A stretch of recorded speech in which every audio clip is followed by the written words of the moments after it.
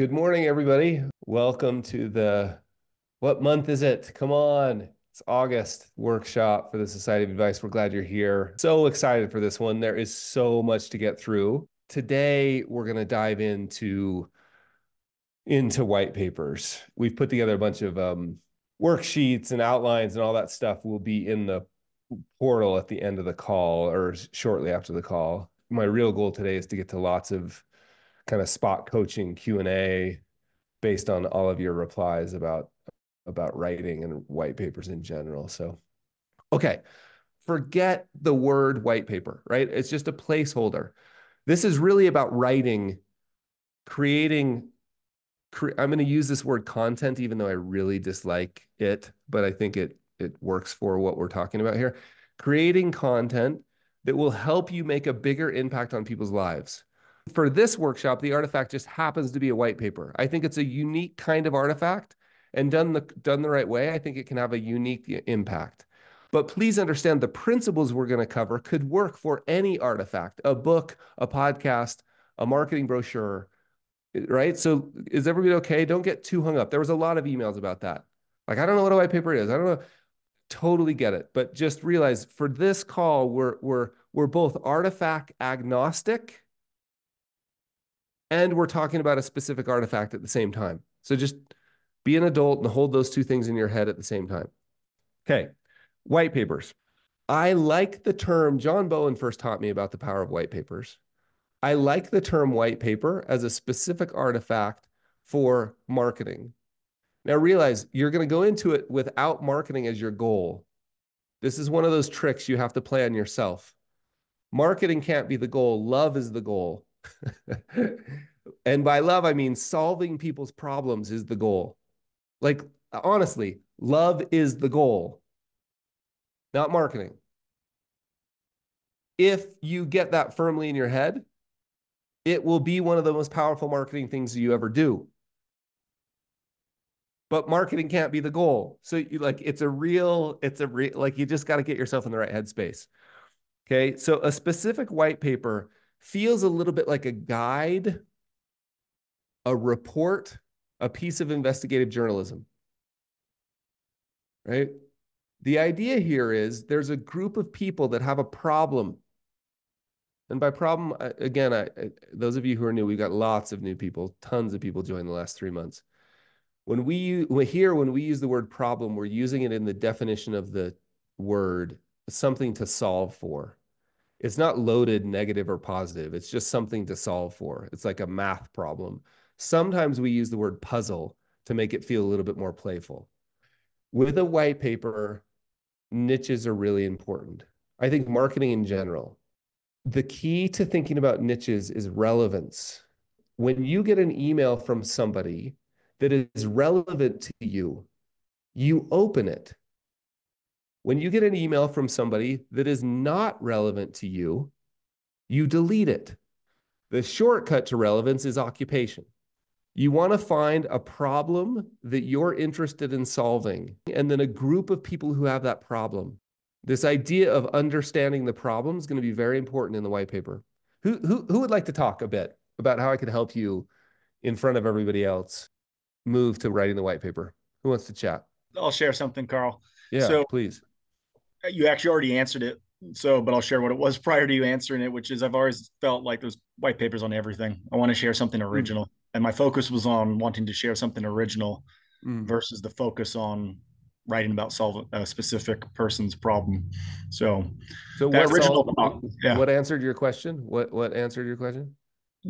turning the focus to helping that person that you will never work with that's in a specific situation versus me Perfect. just wanting to come up with a original topic since there's Yeah, white yeah, papers, yeah. videos on everything.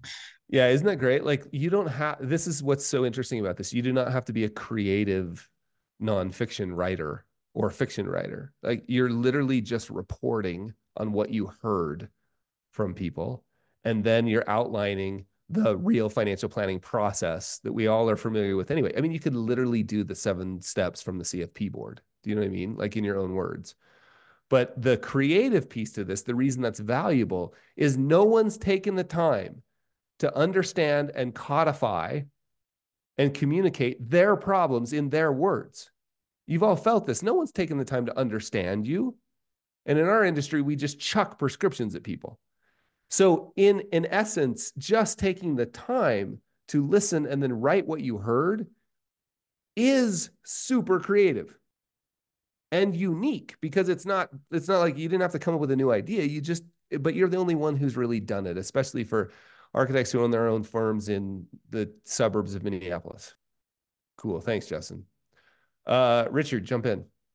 2 years ago, I think I've always been intimidated by doing it. And in one of maybe our late November call a couple of years ago, Carl, you just said, you've got to break it down into smaller pieces and react to something you read, or write up something when you've spoken with a client and it's landed in a really unique or special way, to write that down. And honestly, coming off of that, started writing and just said, hey, I'm going to write 200, 250 words at a time, and just build it in small pieces, and trust that if I do 200 words 10 times, that's 2,000 words. And I begin to build something that is really cohesive and significant. And honestly, that just totally unlocked my content generation. And if probably written 180 or 200 individual posts in the last 18 months just by doing that.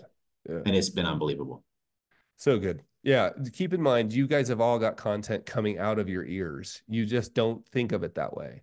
Jeremy, Jeremy, are you here? Canada, Jeremy? I'm here. Walk me through what you've been working on and where you were getting sort of hung up. So yeah, I think coming into this, the kind of my inspiration was, for anybody that had listened to your conversation with Adam Schmela, that was from, I think, 2020. So it's a few years ago. Yeah. On solving, marketing by solving problems. I think that was my inspiration, because a lot of what we talked about today was the conversation that you had with Adam. And for me, I was blown away with when he started talking about, for him, it was optometrists, just how much he knew about the world of optometry. Right. It blew me away. Somebody's a financial planner in the world of wealth advice knows this much about optometry. Yep. I said to myself, like, wow, like that calls to me, like that wandering generalist versus the meaningful specific. In Q2, it was, let's do some niche research. And it was kind of easy for me, because I do have a friend, and I'm not targeting dental practice owners and new practice owners, because you wrote a white paper on dental dentists. But right. I have a good friend who recently went from 7 years of associateship as a dentist to now going through all those challenges and starting his first private practice. So I've kind of used him as my my first research candidate. And from that, I've had 3 other conversations with other dental owners in town.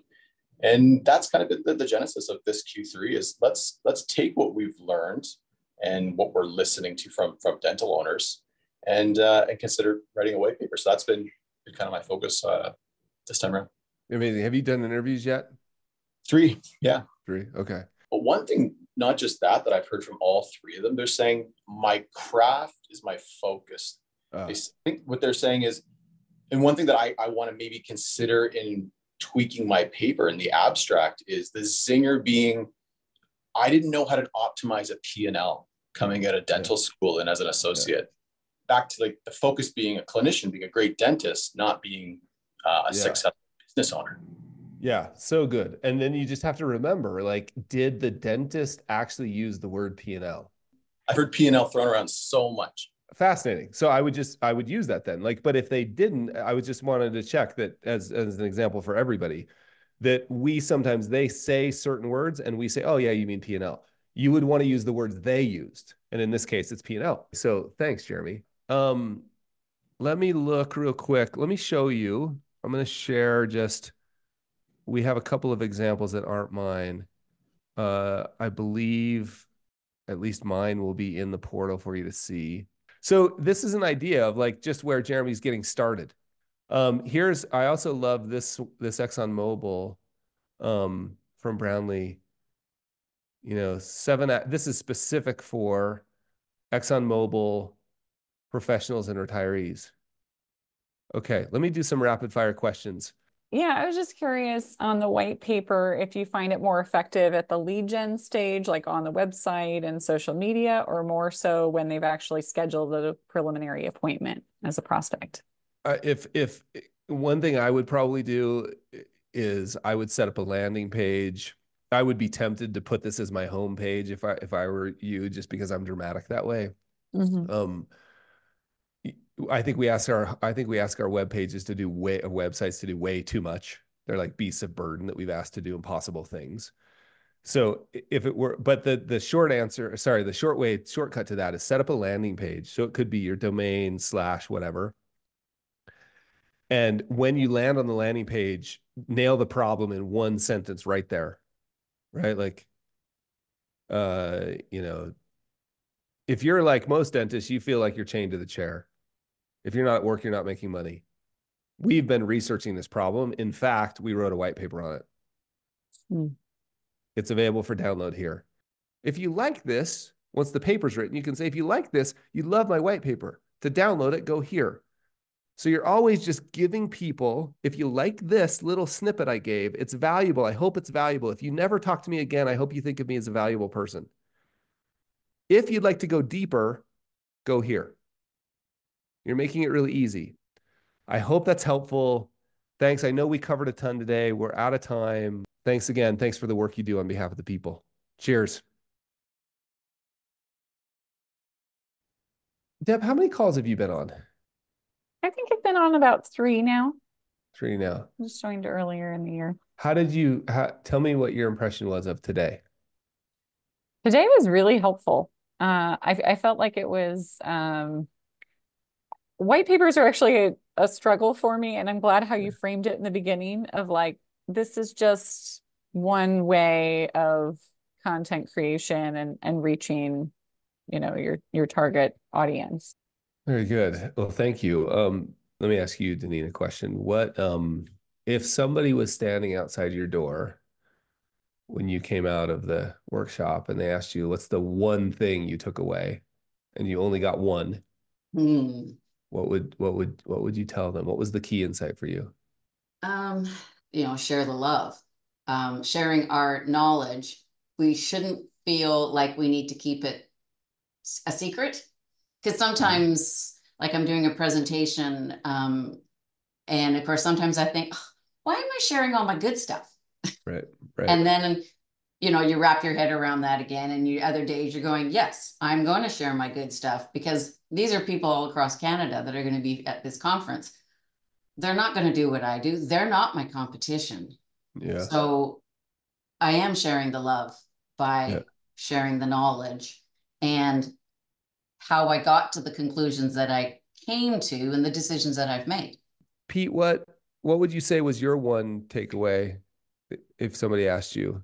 Yeah, I guess if I had to pick one, it'd be stop trying to craft it to sell someone on something. Just give it away, and that resonates with me because I'm a musician, and I just try to do stuff that I like, basically, and I don't expect to make any money on it, frankly. There's a different side of I don't expect to make any money, but I think it's, if you do something that's true to yourself and you don't really expect a lot in return, I think that's the only way to really kind of conduct yourself in life, basically. So, I love that. That's really good.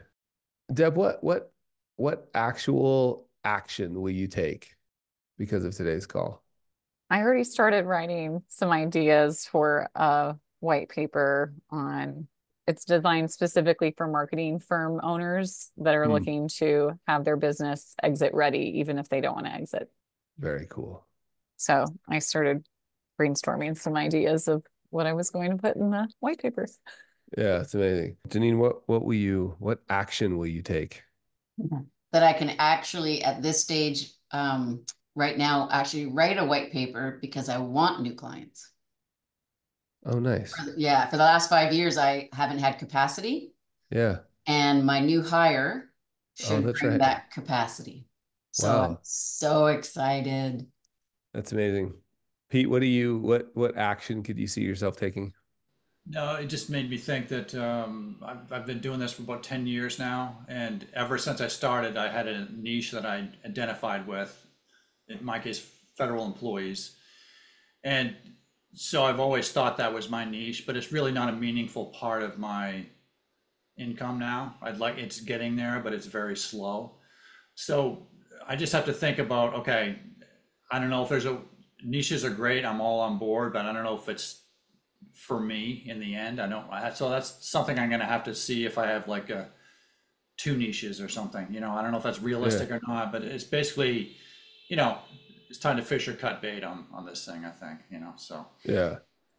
Yeah. And it's always, whenever we have these conversations, it's always really important to remember that like you can intentionally design a business not around, there's no right or wrong answer. Sam, welcome. Hey, sorry, I was off half an hour on my calendar. Well, then it looks like you're 7 minutes early. Well, I was 7 minutes early until I realized that I was 22 minutes late. Yeah, no, that's fine. Well, what was the key insight for you? No, I think it was right towards the beginning of the call, Carl, and it was very powerful. It's just that if you love someone, if you love a group of people, you will find a way. That was really, I mean, I've almost got goosebumps / tears in my eyes, really just even thinking about that. Like, I work for a big firm and all these excuses around compliance and why I can't do this. And, just you spending time at the beginning talking about just, don't over index on the white paper or whatever it is, right? And then just that conversion, that the love is the goal, that idea. I would tell that person, and what was my one takeaway is that, hey, if I love my niche and if I care about my niche, it doesn't really matter the method. It doesn't really matter whether it's a white paper or it's, literally just going and knocking on people's doors. I'm going to find a way to like play in the street and offer those people something. Yeah. That could change their lives. Greetings, Carl here. What you just watched was just a teeny little clip of the workshop I did at the Society of Advice in August. And it was about how to attract your ideal client. It was my ultimate guide to attracting your ideal client. And this workshop, I mean, who's this workshop really for, right? This workshop is for anyone who wants to be intentional about the advisory business that they want to run. Anyone who wants to feel relevant in someone's life. Anyone who wants to spread the love of solving people's problems and making their lives better. That's really who this workshop is for. And what you'll get if you watch the entire workshop is this one we went really deep on specific tactics, interview questions. We had scripts and examples of how to write a white paper, exactly the format that you use, the 3 mindset shifts you need to make in order to be successful. And of course, a whole list of tactics on exactly how to do it. We even did some spot coaching to overcome objections and feelings people were having. We shared some real live examples of people who are working through this process right now. This workshop actually includes an actual template for the design of a successful white paper. Tools for every advisor so you can communicate more effectively, even if it's not in white papers. Do you know what I mean? Like these principles and these tools can be used in any content that you're creating. So I think you will find this massively valuable. So give it a shot. In fact, if you want to, here's how you do it. The Society of Advice is a group of like-minded advisors that meet every month for 90 minutes. And the August workshop was what I just outlined. Now, we've been doing this for almost 5 years. We have not been very good at explaining the value of joining the society. So instead, we decided to do something crazy. Just come and see. Just come and see for yourself.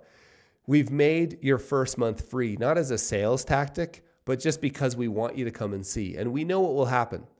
If it's for you and you find it valuable, you'll stay.